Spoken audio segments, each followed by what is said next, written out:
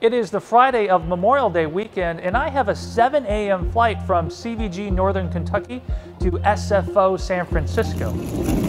Now, I'm curious to see what the crowds are like inside, so let's take a look. But before I do, I need to put on a face mask because at the moment they are required to fly.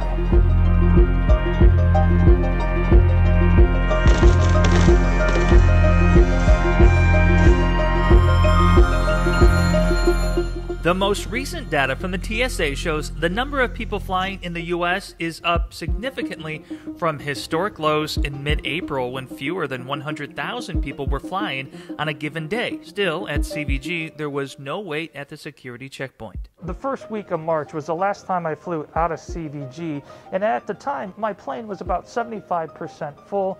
It is much lighter here in the airport than then. Of course, a lot has changed.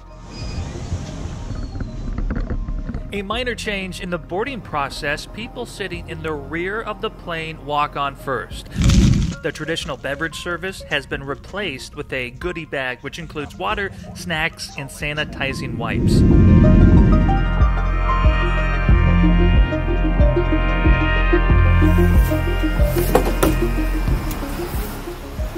My flight to California included a 2-hour layover in Salt Lake City, which was the most crowded of the 3 airports I visited that day, at least in the areas I saw.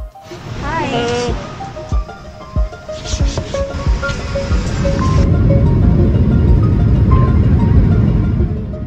Flying over the Golden Gate Bridge in downtown San Francisco preceded a very quiet walk through SFO.